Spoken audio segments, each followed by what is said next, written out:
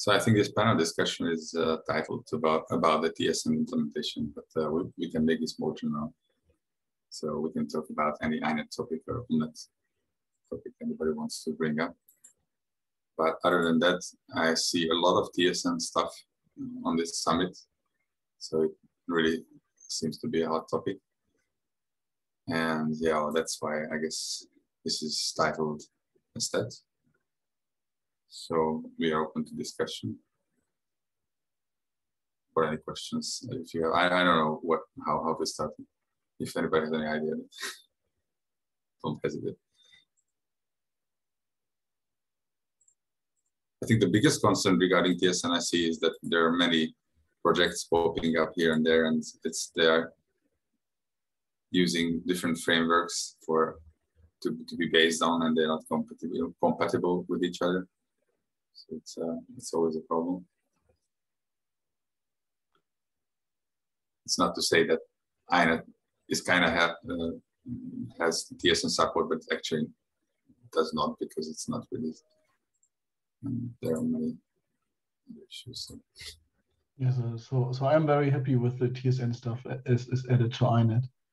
I hope we are working on it together. And yeah, and then also the implementation, this modular implementation is, I think it's very helpful to use, and it will also, yeah. One thing I really liked, by the way, is I don't know if you listened to the age conversation about the hierarchy token bucket. Yes. Because this is, for example, very nicely fits into this framework. I mean, it's not like it's not TSN standard, but you could easily use this as a shaper, for example, to compare against two, or just combine with other shapers, and it's very easy to. Actually, I asked them to integrate this into INET because it's just a very few models. It's like three something. It would be nice for users to let it use it out of the box.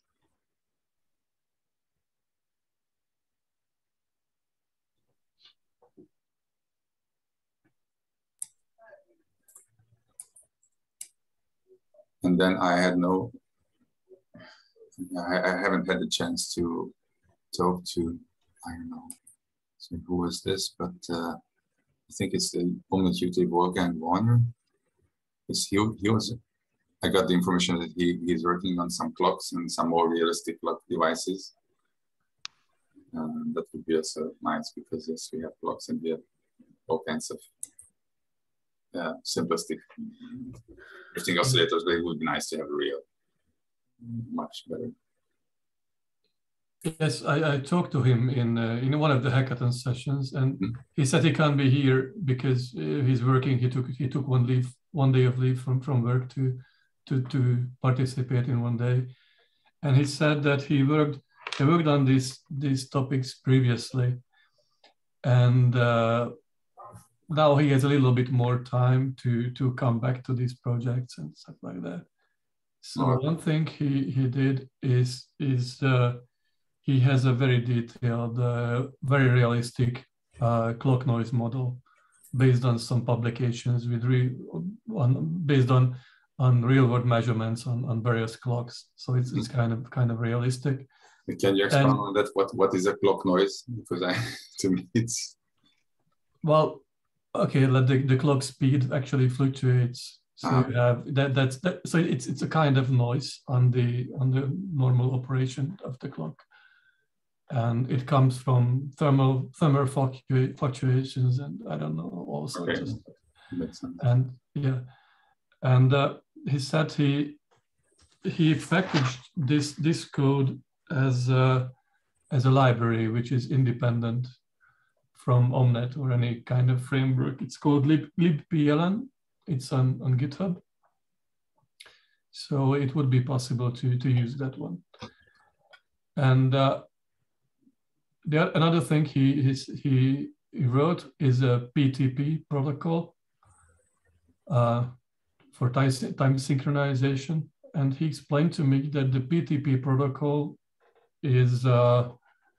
came first, and it's a time synchronization protocol which contains a number of profiles for various uses. And GPTP came about by taking PTP and implementing one specific profile in it, and also lots of stuff additionally later on, but it's basically one profile from PTP. And he also has a PTP simulation model for OMNeT. And we were also wondering whether it makes sense to include PTP in the INET framework. I would think so. I don't really know. I don't really have an opinion on this because I can make an informed opinion. So it is. So no one knows like in which direction the world is going. So it is possible that GPTP is going to completely like take over for the existing uses of PTP. So it might be that PTP is on the way of becoming an obsolete protocol, but I don't know. I don't work in this field. So if PTP has a future, then it certainly makes sense to put it into INET. But if it's something legacy, then I don't think that would make so much sense. So I don't know. Maybe someone has more information. By any case, I would say that INET should be, I mean, if you just think about the clocks and the time synchronization, should be supporting clocks and time synchronization out of the box. Yes. The researchers and then the industry needs it. But, so you shouldn't need another library for that. Yeah. That doesn't make sense because it's so basic functionality in any time sensitive networking. It's so basic to have clocks and time synchronization. It should be. Yeah. We could try having a look at the PTP code base. It's probably a completely different code base from GPTP, but it's not a big I don't know. Who knows? Maybe not such a big. I mean, it's not. It's just 3 or 5 files or two modules or something. But it's also not very complete. I heard. No, there are many features in the standard which is not implemented. That's clear. But yeah, but. Well, that one thing that we probably should need to include in INET is this libPLN with the clock noise realistic. Yeah, I just look at it and okay. See. But I mean, we would have to talk to him. How do we include such a project? One question maybe. So I was wondering if hi everyone. So you plan to include then so will the TSN features be included in the next release of INET or they are already in the current release? Because I don't remember. No, they're not included in the current release. In the next release, in 4.4. So you're planning to release this any time soon or? I think yes, in a few months.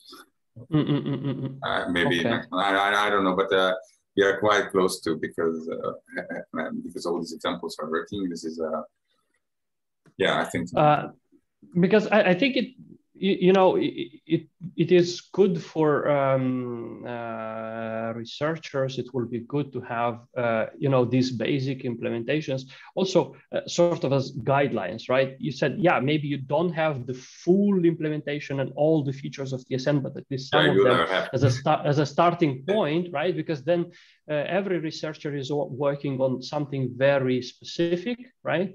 And then they can start from what is there and then extend it rather than starting from scratch with and nothing is compatible with anything and everything becomes a mess. So of course this is really, really helpful, and that's a big thank you, of course. But one question is related to the documentation. So you also plan to document some few examples regarding how to use, how to enable the different options? Sure. I mean, all the examples I've just shown to you, I guess those will be turned into a showcase with full documentation, and also the net files, all the modules which are used there should be documented. Okay. Plus, I guess there would be a chapter in the user guide related to time-sensitive networking, because otherwise, how would you? Yeah, exactly.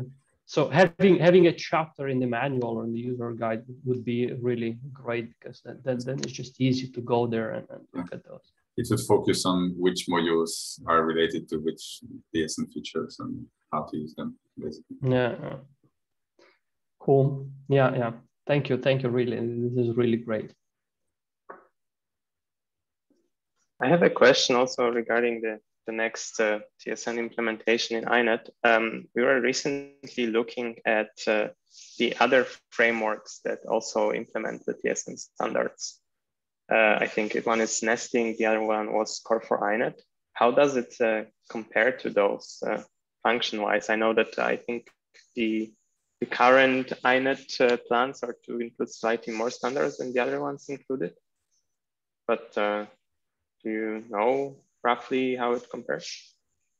I would say that most of the functionality in the Core for INET is replicated, because we have to do this for a partner, let's say. And then I don't know much about nesting in that sense, but it's architecture-wise, it's quite different, because we are focusing on having lots of small modules which you can combine in various ways. And you also keep in mind that this implementation should not only be standard, and so to say, so it shouldn't just implement certain standard features. It should also allow users to experiment and research in new directions. And so that's an important point here. So it's kind of different.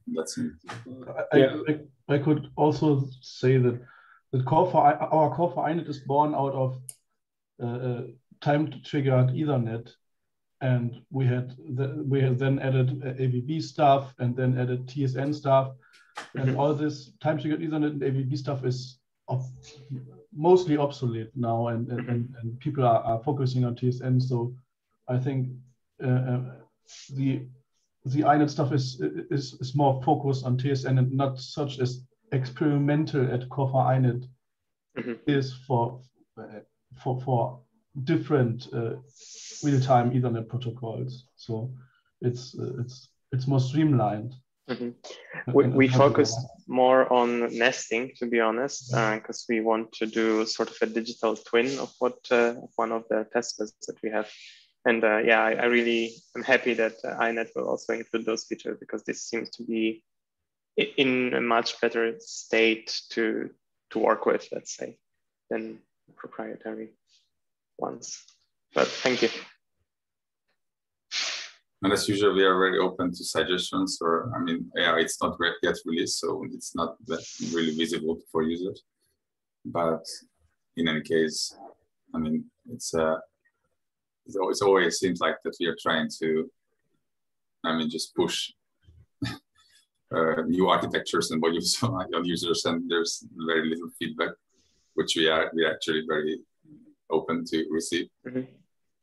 So it would be always nice. It's not just sending pull requests or sending, bug reports. You could, I rarely answer for questions which I get directly to my email address, because those are most often students asking how to do their homework or something like that. But if any of you guys are, if researchers, if you could talk about interesting changes or something, we are very open to that.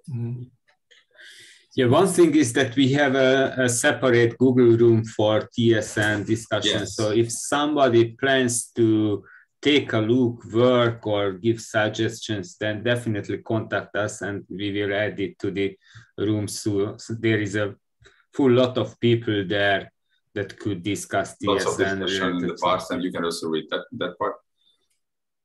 So. Yeah, and I think one of the good things of the COVID was that it lowered the bar for everyone for video conferencing. So like everybody seems like is much more willing to go the video session. And in the last 1-2 years, we also had many video calls with various members of the community. For example, Philip and others, and Jon and Christoph Sommer and others. So if you feel like you have any idea which would be easier to discuss in a question, I think it's just it's just easier to have a video call now. Speaking of that, we can switch to Edward's question. I don't know. Hi. He said he's interested in getting rid of net filter hooks. Well, I mean, I think we had a discussion on the Google group about it maybe a while back. And I kind of agree that they're not the best way of doing things, and it'd be good to get rid of them. But ultimately, lots of modules like Dymo, ADV, some other implementations rely on those hooks for things like IPv4, IPv6. You know, how would they actually get broken up into modules with message gates? You know, is it a plausible? I think it's plausible. We have this in mind. Yeah. We just don't have enough time for people. Well, that's what I mean by is it plausible? Like, you know, is there enough time for people to actually do it? You know, sure, it's always technically possible, but is it plausible? I think it's plausible. I think it's at one point, Zoli, my colleague, almost started working on it. But I think it's just splitting up IPv4 in a way that gets rid of filter hooks, but you split it up into multiple modules so that you can basically compose them back together to get something similar to how the hooks are positioned into the IP layer. Is fairly easy, I would say. And do you think it would be possible to have sort of two, how do I say this? Two different implementations? No, not to have two different implementations. Have one implementation of submodules and then encapsulate it in two ways. Encapsulate it in a way which works for reconnection and encapsulate it in a way which still works for the old net filter hooks as a sort of go-between to bridge that gap. I think it would be possible. It would absolutely be possible. I'm not sure if, I mean, are you saying that having lots of, but having these smaller modules and combining them together, which is still compatible with the net filter hooks? Is that what you're saying? That's... Yeah, like could you, because obviously the IPv4 module is, I'm just thinking of that example. Perhaps I would just keep the old one too. I mean, it's... Yeah, I mean, I'd be worried about that because then you might have diverging implementations or diverging bug fixes. You might have bugs in one version that aren't in the other. It's not like we are doing too many bug fixes in IPv4 in the past 1 year or 2 years. It's like... Okay. So yes, what you say is reasonable, but it's very unlikely. Okay. Yeah, I think that was about all really, unless there are other questions about it. But we could do it in a way that basically when you combine the smaller modules, you could have a module which acts like a hook. Yeah, I think that's what I'm thinking. Something, and then all the protocols would work on that. But then you have the chance to do something else. Because if you combine them in a different way, or you put classifiers there or whatever you want, then you have a different way of organizing your architecture. And in the combination of all of them that still implements the hooks would allow for the other AODV modules to be converted more slowly. So they still work with the old, and then you can convert them slowly to work with the new version too. Mm-hmm.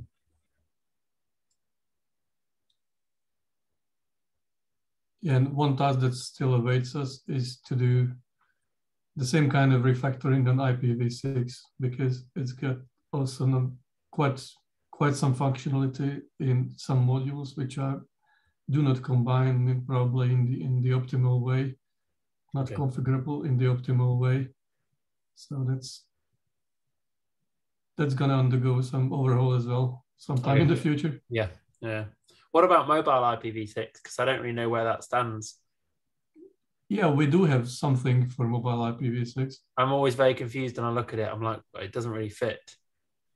Yeah. Other IPv6 modules. Is it the sort of thing where how much of an extension is it of IPv6? And how different completely is I always felt like it's more like hammered into it. Somebody came in and just hit it. Well, I think historically, the IPv6 module in INET was created with the purpose of studying mobile IPv6. So that was in 2004 4, 5, 6, something like that. And the mobile IPv6 research was kind of hot topic at that time. Now it's died off because probably they run out of topics to research. But it was quite a hot topic then. So there was one guy implementing the IPv6 module, and there was another guy adding mobile IPv6. He was from Germany. I forgot his name. Anyway, so the IPv6 and mobile IPv6 were added by 2 different people. Yeah. But to be honest, we didn't study that much the IPv6 or mobile IPv6 part. So yeah, I'm just thinking it's not necessarily possible to get rid of one and make, or merge them, make them one. But I guess they're quite different implementations. So that would be very difficult. I think they could be made as a collection of small components that work together, like TSN. So that I think that's possible to implement. As in by like refactoring out the common parts. Yeah. Well, they both implement these common parts. Yeah. And then boiling it down to such a point where there's only 1 or 2 parts different because one is mobile and one is not. Yeah, well actually, okay, I didn't say that. Okay, mobile IPv6 actually builds on the plain IPv6. Yeah, I think it has some. It's built on top of it, so it doesn't replicate the basic IPv6 functionality. Yeah, okay. So it's already sort of like that, but yeah. Yeah.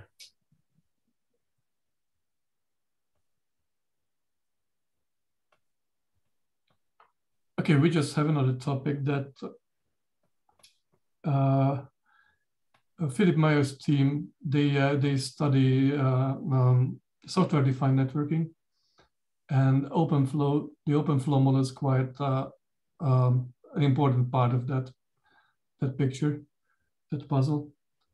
And I remember that other people were also interested in OpenFlow, and I was just wondering that given that the OpenFlow model doesn't have an active, so the original author is not active anymore. It's the OpenFlow project. It is from time to time, someone takes the effort to port it to the next version of OMNeT or INET and stuff like that, but it doesn't have like an active maintainer. I was just wondering that if that would be justified to merge it into INET, because that would sort of ensure that it's always like up to date, because it's included. Then it needs to build, to compile at least. It needs to pass the fingerprint tests and so on. So perhaps this is a place where we could it's a time and we could discuss whether OpenFlow should have a place in INET, or should it be kept as a separate project?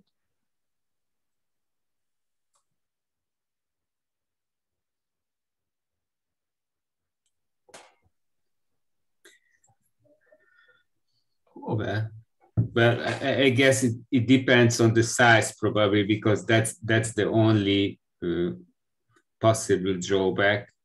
So how much it does increase the already large code base. How many new symbols? Yeah, Windows will not be able to link together. Well, we long past that time. I mean, lucky.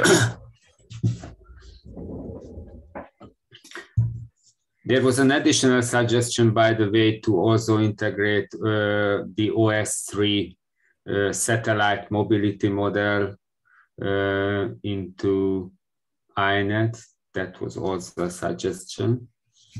It was also ported to INET 4 and a bit of cleaned up. So regarding OpenFlow, like, Philip, what do you think about this? I think it would be nice, but so if I could decide it, I would say yes, but I don't have the work with it over the next years, and so that's I think that you guys have to decide if it's reasonable, and I think it depends on other people. If other people also are dependent on this open flow or are interested in the open flow. If it's just me or just Timo, then well, software-defined networking as an idea is generally on the rise. Am I right? Yes, I would say yes. Yes. Or was it just a passing fad? Probably not. Or no, I would say, yeah. Sorry. No, go on. Sorry. So I'm aware of that. That's a hot topic in vehicular networks and also industry networks. And it's also currently also part of TSN standards, some kind of controller, the SDN controllers using NetConf. Exactly. So the gate scheduling configuration part in the beginning is included in the standard as option, right? To use SDN to configure the schedules and use some. So it's definitely interesting for the in-vehicle communication use case, but I think the SDN idea in general is interesting in general for whoever is doing wireless networks, mobile networks, or any other stuff. Yeah. Probably in 5G as well. I don't know, the 5G guys are here as well. They could confirm if this is true. Yeah, because I think from the network management point of view, it provides like clear advantages that you have a central configuration server, and then you can reconfigure the whole network at once using atomic transaction. This looks quite attractive. At least much more preferable than having like random control plane protocols for each layer, each part of each protocol inside various routers and switches. That sounds more cumbersome. So I would imagine that this idea would gain more mind share, and it would continue to gain ground. I think I have also to speak to Timo what's his opinion on this, because for this SDN controller stuff using also TSN features, you also have to use NetConf and not just OpenFlow. And he have implemented NetConf in this SDN for core framework he has added. And it maybe a conjunction of these two would be the SDN controller stuff people would want in INET. To not just support the OpenFlow protocol, but also NetConf. I don't know if there's any NetConf things in INET, in the newest INET, but I'm not aware of that. No, but Attila had some passing project in the past that had to do with NetConf, I think. Attila, are you here? Yes, I did. And that NetConf and Young project was basically a converter / generator that took an instance model of first of an Ethernet traffic generator, and then of a network architecture, and then generated an INET simulation from that corresponds to the configuration in the Young model. But that was mostly an external tool that generated a configuration for the simulations, like the net files for the architecture and the ini files for the traffic generator configuration.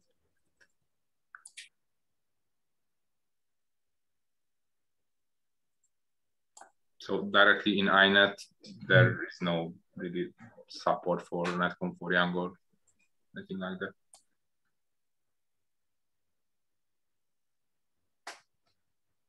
Yeah, as a first step that could be done anyway is to look at that port of OpenFlow to INET 4, which which you found yesterday, and to have a look whether it's good or not, and if it's if it's good, then we could make it some kind of official OpenFlow release, and then keep in mind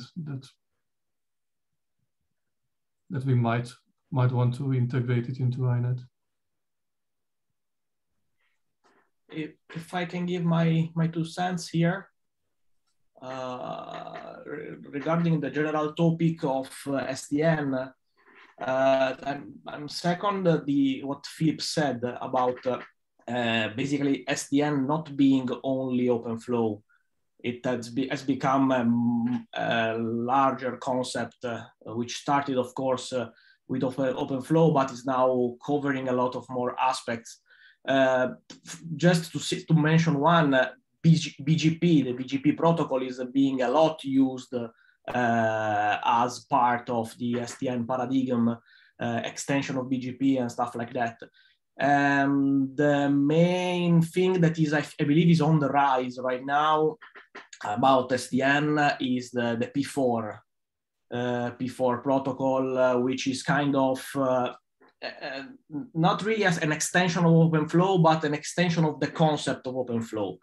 The way they explain it is that you can define a router speaking OpenFlow written in P4.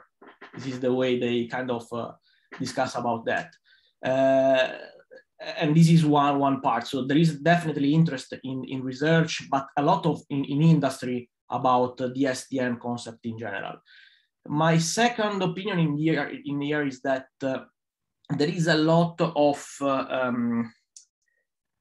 how can I say, it's hard to get into, to provide, to fight against the existing tools for testing SDN and OpenFlow stuff, because being by default, by definition, a software-based thing, there is a lot of testing objects that are available.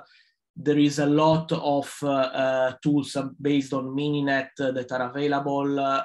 So for what I see, most of the researchers are mostly using either MiniNet, which is kind of, it is an emulator rather than a simulator, and they can use directly into that real implementation of OpenFlow, for example.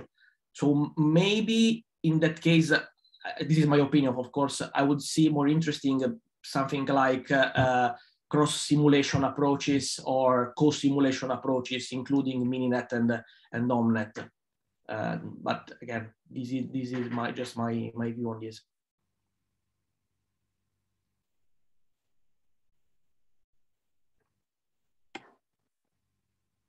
I don't know if there are any project on P4 currently on OMNeT. I haven't seen any.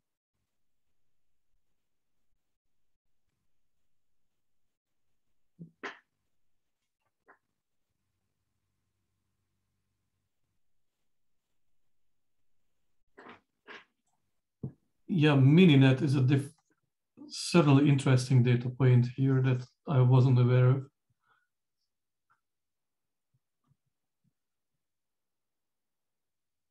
Yeah, if you look, there is a lot of tools based on MiniNet and extension of MiniNet. Even I believe there is also something called MiniNet Wi-Fi, which includes both the typical software switches and Wi-Fi nodes, and all of these is basically emulated, I believe, through container, if I recall correctly.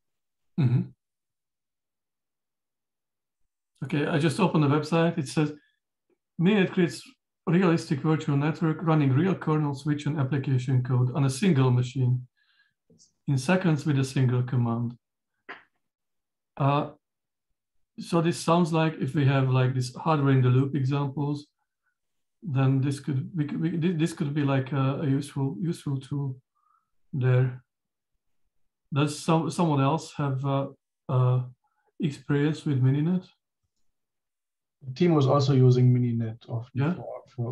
for this SDN stuff, because yeah, you just could add the real virtual switch implementations, Mm-hmm. real one, and but I am personally have never used it, but I'm aware the team was often using it.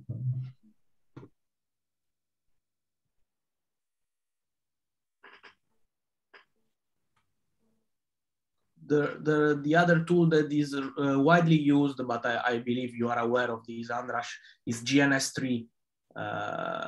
But in that case, that was mostly used for emulating Cisco routers, Juniper routers, stuff like that. And I know that SDN is also being emulated on GNS3, but I believe that the philosophy that's behind MiniNet makes it a lot easier to be used in this context. Mm-hmm.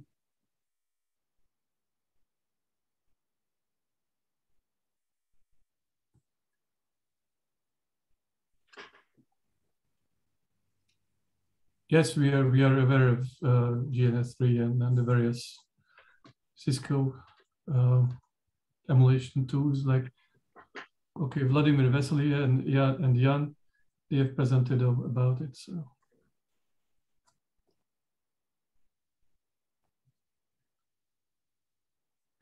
But it just looks like it would make sense to somehow make it easier to have interoperability between like OMNeT and MiniNet, right? Some easy to set up sort of configuration. I definitely agree.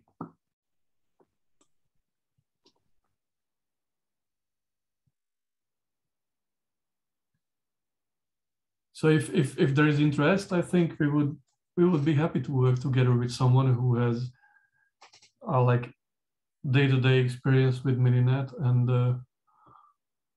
and would know how to what would be the good ways to proceed.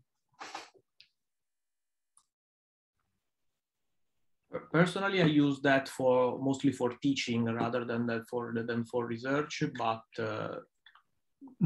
if we see that there is interest in this, I will be more than happy to discuss about that.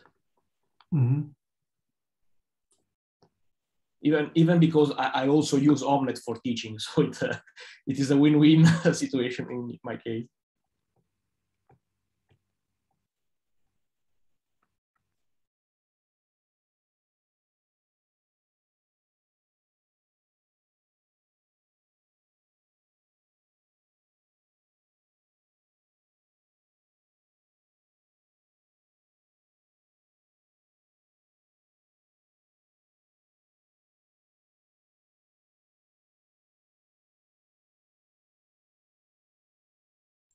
Any other topic?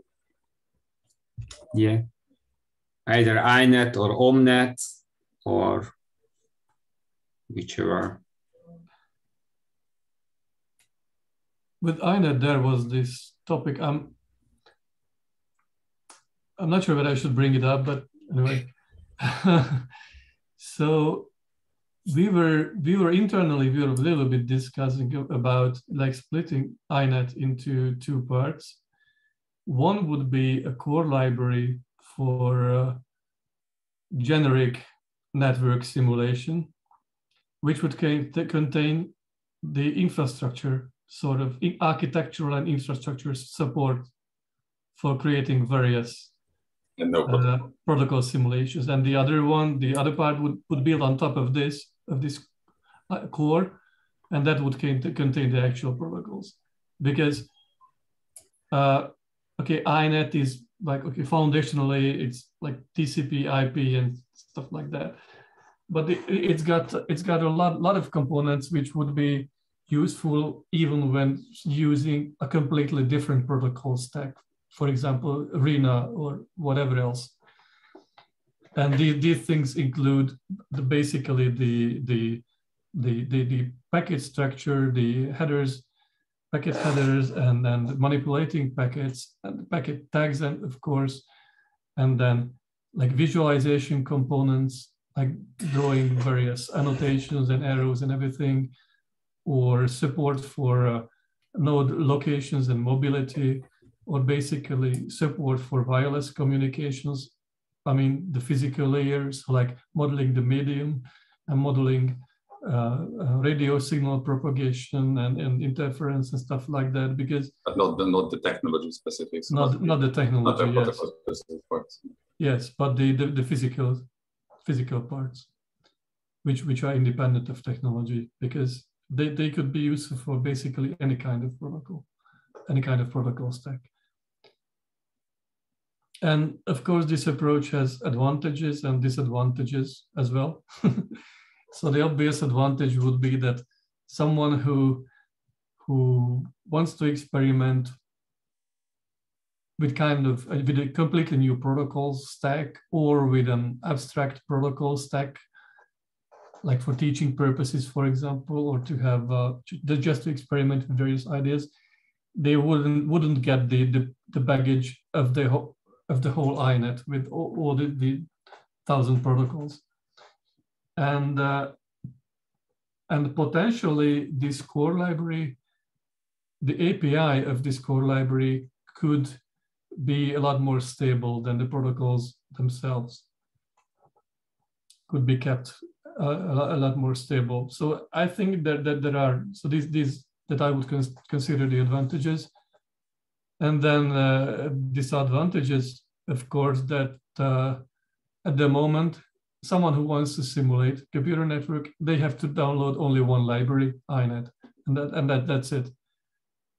But if we split it up, then they would have to download 2 libraries, the core library plus the protocols, and they would have to download, like there's lots of nuisances that associated with that. They have to download like 2 compatible versions of these 2 libraries. And then, of course, it's a little bit more cumbersome to build those libraries separately and to ensure that, like how to start simulations and stuff like that. So it's certainly more cumbersome than having everything in one single project. So there are upsides and downsides as well, and we are quite Technically, this is a distribution question, so we could create some kind of distributions which would make this easier for the user, but it's definitely a bit more complicated than just having a single shared library where, which you have to link against. So yeah, it would be somewhat more complicated.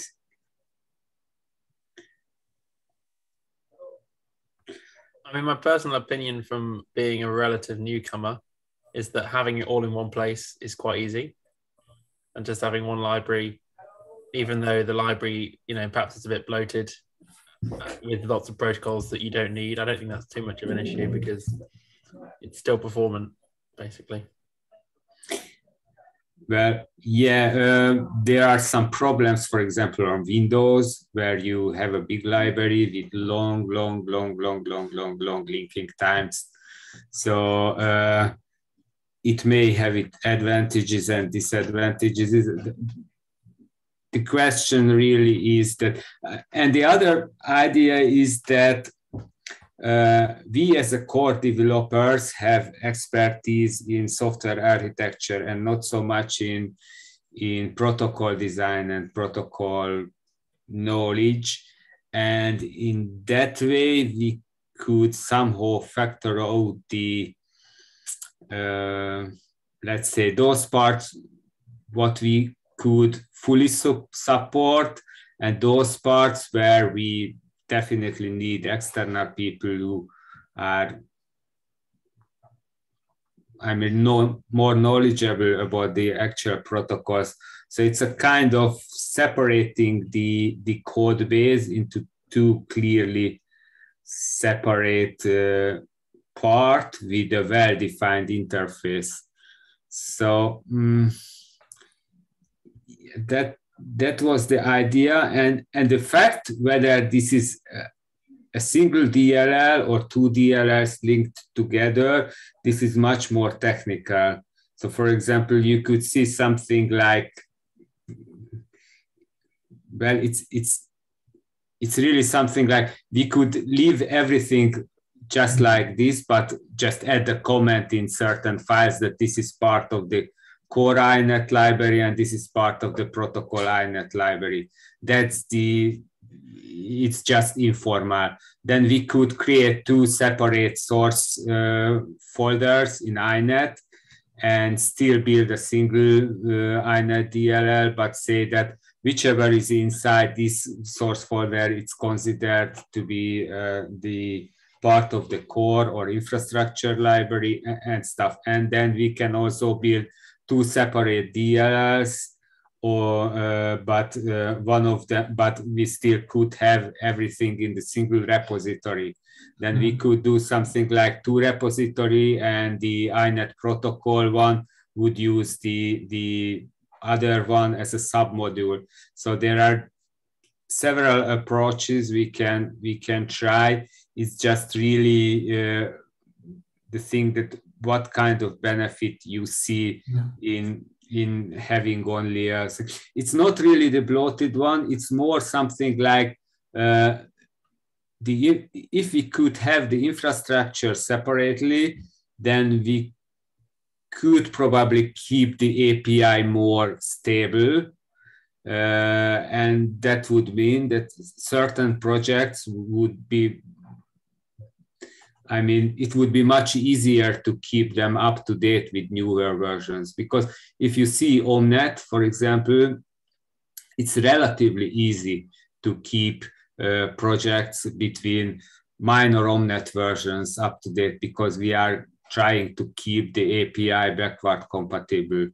We could not do that with the INET, with the whole INET project.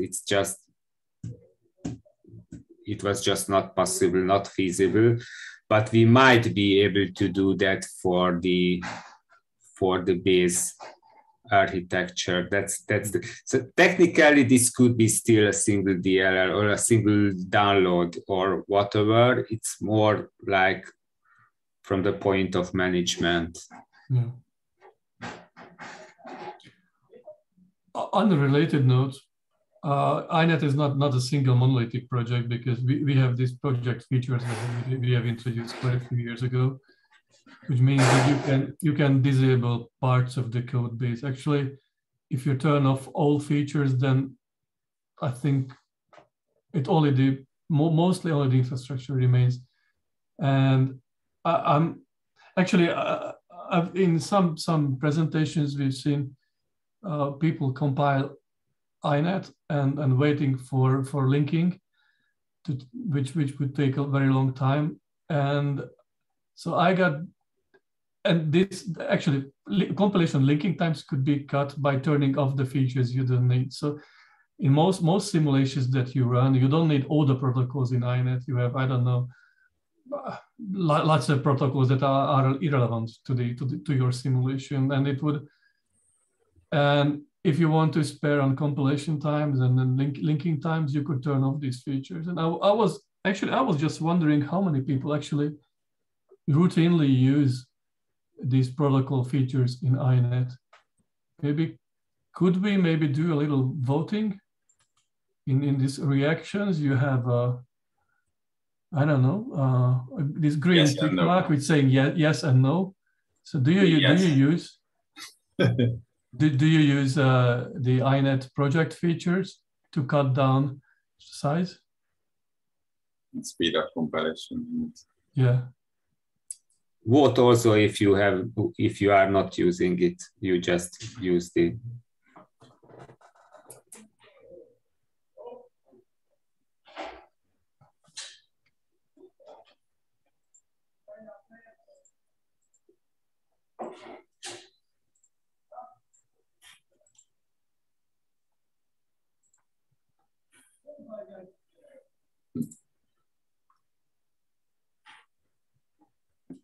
I have no idea. Where do you see the summary of the result?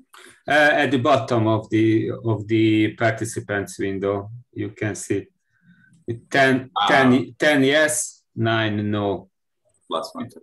8 no, 8 9 8 9 yeah, whatever. someone went to get a coffee. So yeah, but I would have a follow-up question if that's okay, if we're voting anyway. Okay. I would be very curious. I mean, you're all pros. Who's using Windows? Because I have this gripe for a while. Is there anybody who uses Windows in development? We might need to wait for the last vote to clear before. Yeah, I would say it's 50-50%. Right. Yeah, but let's make a vote on this as well. I mean, then we'll see. Yeah. Okay, then remove your votes and then what? Who is using Windows for development? Yeah, I'm still on coffee though. I think while the note about the linking time is relevant, I think as well I see a lot of projects where people build their own protocols within the INET project instead of inheriting from it.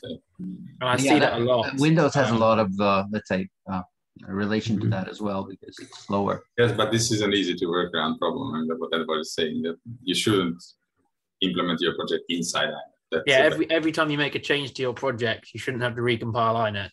You should just be using a reference to the DLL and then so perhaps that's something that's missing in the sort of introduction on the Windows side of it is that but maybe on all sides of it of just how to structure your software project. But I think a lot of people don't come from a software background, so it's new to them.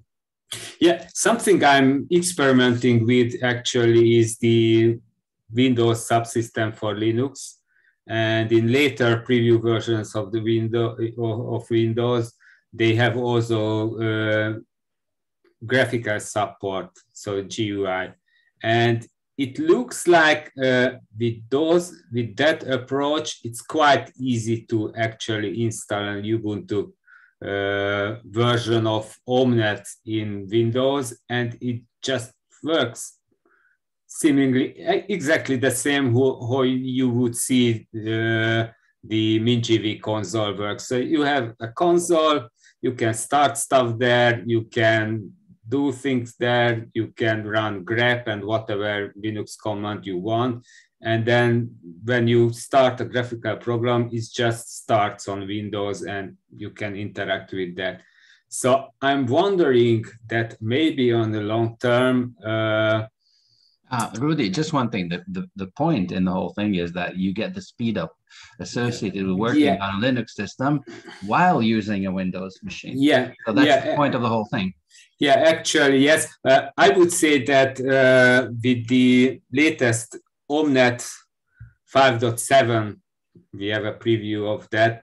And also with the OMNeT 6, we have changed the tool chains, and because of that, we can use LLD and stuff like that. So the linking time on Windows is much, much faster than the latest 5.6 OMNeT. But even in that case, still the compilation and stuff and writing files and stuff like that, it's just much slower on Windows. So, as far as I see the testing in the Windows subsystem for Linux images, it's just almost the same like in native Linux. So I think we should ask the question of the Windows. Do you think that you would use the Windows subsystem? I mean, the Windows users could react. Are you seeing yourself using the Windows or the Linux subsystem? It's the best feature of Windows is the Windows subsystem for Linux. and that's the correct answer. I have also planned, if they release this VSLG, the first thing I would try is to run OMNeT in it. So this would be very. I'm just asking this because probably for OMNeT 6 we will still keep the MinGV implementation and stuff like that. But if there is a need, then answers are yes. Yeah, I would say that I would put some effort into creating some installation instructions or downloadable VSLG image or whatever, and see how that works, and maybe publish that also as a possible distribution or whatever distribution method, or and we will see how that works on long term. Probably when everybody has access to VSLG, then probably that could work even as a.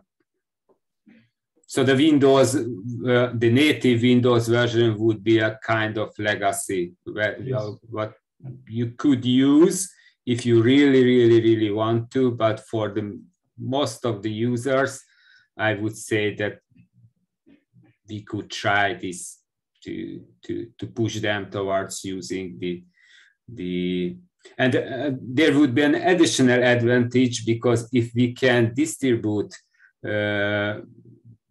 VSL images, then that would mean that we can also distribute pre-built binaries in that. So users even didn't have to configure and build and whatever the OMNeT. So you would just press the button and you would get a terminal where you can immediately start OMNeT and the simulations and stuff like that. You even don't need the terminal, because you can also host these icons directly in Windows with this VSLG, so that a normal user just double click a icon on Windows and the the ID could be started also with a single So it's a very normal user don't even know about what's in the background. So it's I think it would be a very nice solution for Windows users, and also would save work for many framework developers, because they don't have to build native Windows. Yeah, something like that. And also I'm thinking about how this could be somehow combined with some kind of container technologies like Docker or whatever, so that we could even probably create some kind of binary distributions for the models. I'm not sure on this. Something like Docker volumes or whatever. It would be kind of great to have some description, and then that just you would execute on the user machine and everything would be downloaded binarily. The exact version which was described with the actual receipt that was used, it would be great. I'm not sure on this, how this should be done, but as a first step, I would say that this VSLG stuff should be explored. To be fair, we have a similar intention with macOS as well, because there you have the problem of permission hell suing whenever you try to do something they didn't think of on your own machine. So container-based distribution on macOS is also something that might work out well. Yeah, regarding, for example, there was no question, but we have a new processor architecture on Mac. And right now, we still don't have ARM-based binaries for OMNeT, I mean, from the IDE, because of, well, I still don't have access to proper ARM-based Eclipse and ARM-based Java runtime.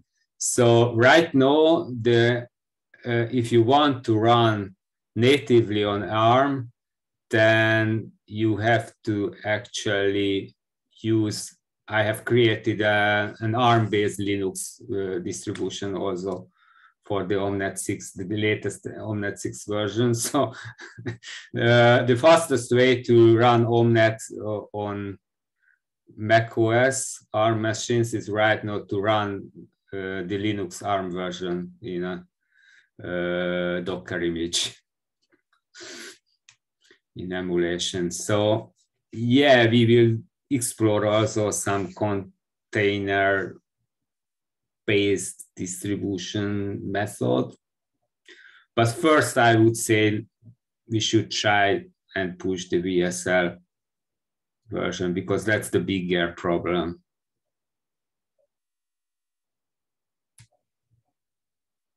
So anyone who is using OMNeT in teaching, Antonio or anyone, do you use Windows or Linux machines for those? I use in Mac machine right now. I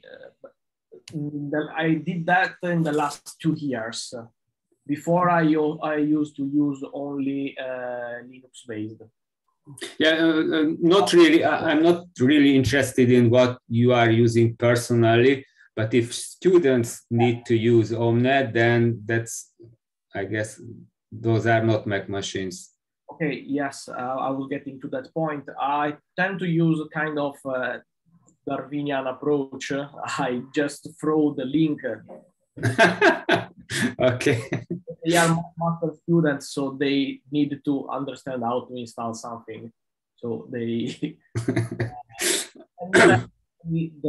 I learned how to install OMNeT on Mac. At the time, it was not really simple from a student who just went trial and error for like 2 days and was able to make this installation.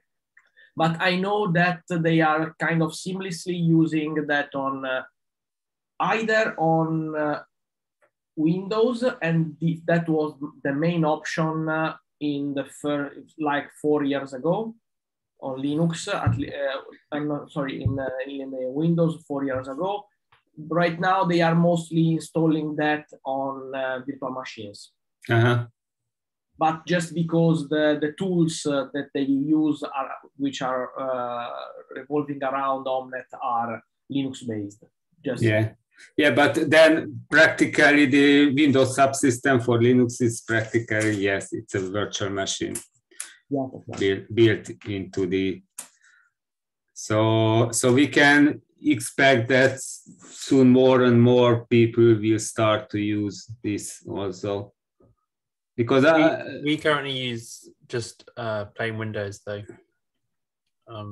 We teach a module for master students, and we just have it installed on all the machines in the university, or if not installed already, then like one button automatically extracts it into the applications. And from experience, the ones that don't do it on the university machines, when they install it on their own machines, they've mostly got Windows laptops anyway, and they prefer to use the Windows version out of the box. So the question is when Windows subsystem for this VSLG version will be available for all Windows versions. I mean Windows 10 and 11.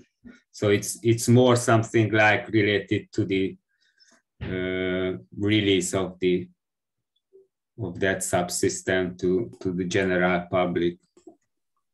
I think it will be out this year, and the question is when will users update? Yeah, I also think it would be part of the fall update. Yeah, I believe it's a separate, so it's not part of the Windows image. It's a kind of separate project, so it could be updated independently.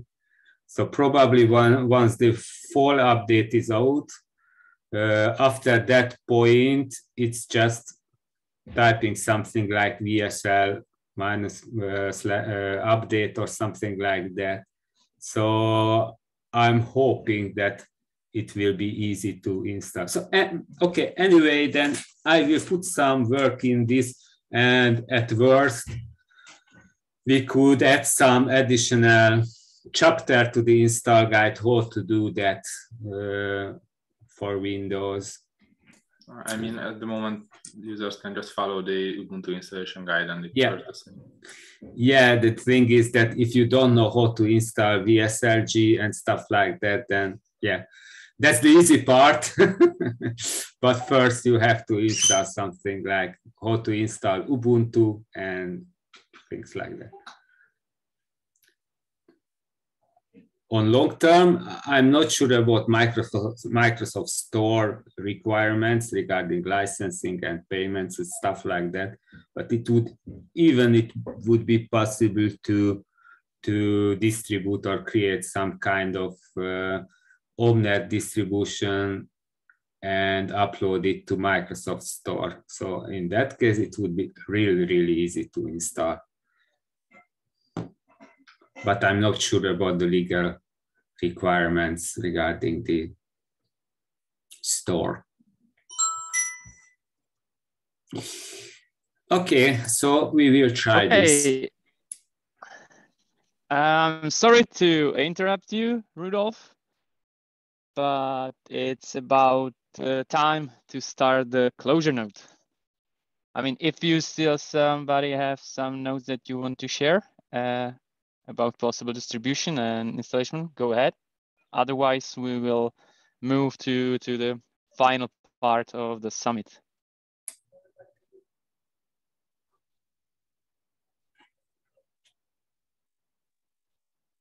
Well, okay, I guess we can move to the final part where obviously thank you everybody who participated, everybody who presented, who had the hackathon.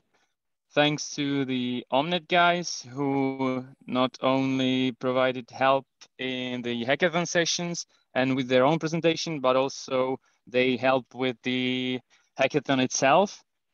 And for the organization, I would say the biggest cheer should go to Giovanni because he handled the bulk part of everything that needed to be done.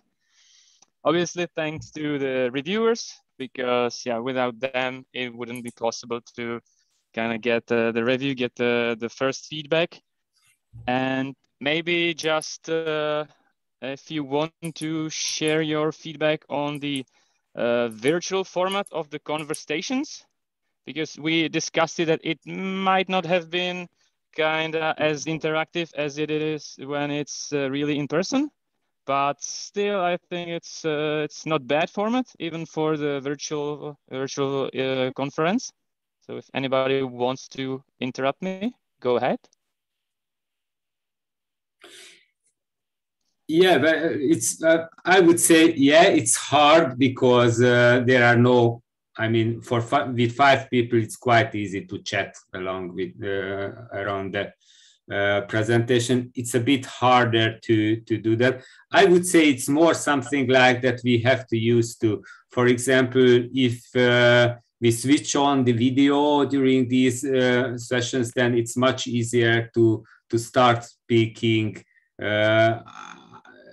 It's just a simple thing. So I would say it's not so technical. I mean, the problem that there was a kind of lack of interactivity, but rather we have to especially push ourselves to interact and to ask people, and also people have to a bit not so shy and just interrupt so we have to make this interactive. I don't think it's necessarily because of the format.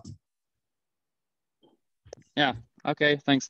And I think the part of the beauty of conferences are the coffee break, when basically in between the conversations and possibly hackathons, you have a chance to meet just on top of a coffee and share information links. And so I think that part, that's the downside of the virtual conference. Obviously, the positive is that you don't need to spend time to actually travel on the somebody across the world, somebody just across the Europe. But still, the traveling is limited from the equation. But I still think it was a success. We had, if Giovanni wants to say, 12 contributions, if I'm not mistaken. 12 in total. We had 11 accepted. Yes, so I think it's more even than last year. So let's hope that the trend will continue towards the next year, and we will have 15 submissions and at least 14 accepted.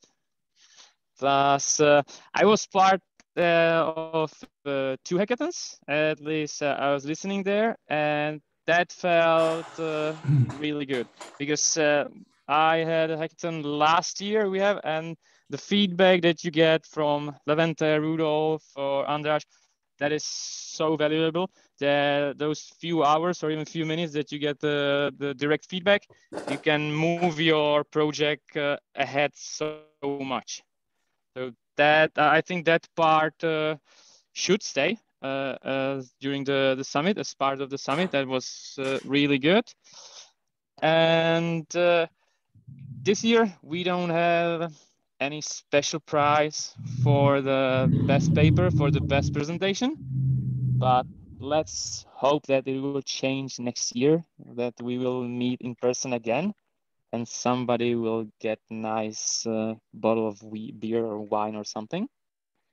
But nevertheless, there are still 2 hackathon slots, so you can either join there or this main session will be active, so you can discuss whatever you need. And I think Andras was trying to say something, but you are yes, muted. I've got a couple of things to say. Yeah, first we had a very, very important milestone. We had our first presentation from another continent, a demo from Kentaro Teramoto. Jigen, thank you very much. That was a pleasure to listen to your presentation. And another thing that we'd like to upload your presentation slides to the website. So I believe everyone has received an email from Giovanni, which is asking for the slides. Please do it. Please do it right after this meeting so it doesn't get forgotten. If you don't do it today, then you will postpone it to next week and it will never get done. So please do it right away.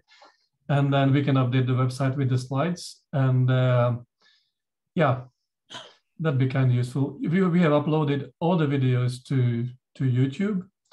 The commenting will be open for a few weeks because we had some spam comments, which we are keep on deleting, but I don't know. I've heard bad things about like these YouTube spam comments, so I don't know how long we're going to be able to delete them. So after a while, we will probably close the comments, but we'll keep the commenting open at least for a few days or a week. So, for example, if you are the presenter of this presentation and you have something to add or stuff like that, then you can do that in the comments of the videos for a limited time.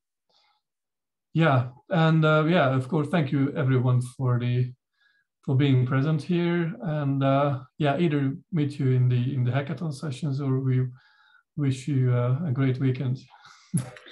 Yeah, something I would like to add also, that while these hackathon sessions were great, that these were right now, if you have a project and you have questions that you feel would benefit from discussion with us, and you gathered all your questions, then just contact us and we can also arrange some consultation or stuff like that. So feel free to contact us and try to extract as much information from us as possible.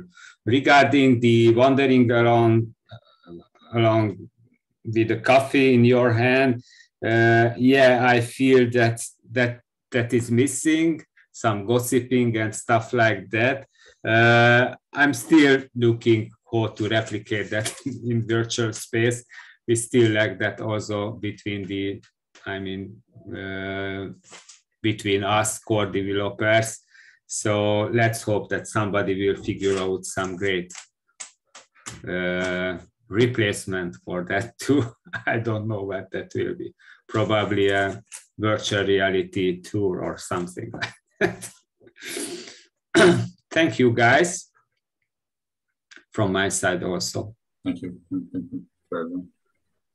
Thank you all also from my side. And sorry, I don't know who are speaking. I just want to thank also Marcel and Vladimir, because yeah, Marcel just thanked me, so I like to thank them as well, and to thank Asanga for his good work for the hackathon, and of course all the core team. Yes, yes, of course. I forgot Asanga. I'm very sorry. The man behind the hackathon. So obviously, yeah, he's deserved for our thanks as well. And just a note for the technical part, if in case we would have to have it virtual again, I think it's nice for Zoom that your kind of chat history jumps with you, but I think it's better like you started separate threads on Discord that you can jump in the hackathon and you see already there is some discussion there and you can kind of join in, because if you do that on Zoom, you completely missed whatever you were discussing or sharing links in there. And because it preserved the history there, so it's better that you can kind of go back to the hackathon that you missed and just read the links at least or some notes from there. Yeah, so thank you, Rudolf, for setting up the Discord and managing the rooms. That was really helpful. Technically, we could do this on Discord because we were never more than 50 at the same time on the same view, but we didn't know in advance. So Zoom was also okay, I guess. So I would also like to thank all the participants for the summit as well as the hackathons, and the organizing committee, the rest of the guys for the cooperation we had in organizing, coordinating, and the core team for spending their valuable time. It was very helpful. But this is what I heard from all the hackathons, like some of the people who I talked to had really benefited from the hackathon. So thanks a lot. Thank you all.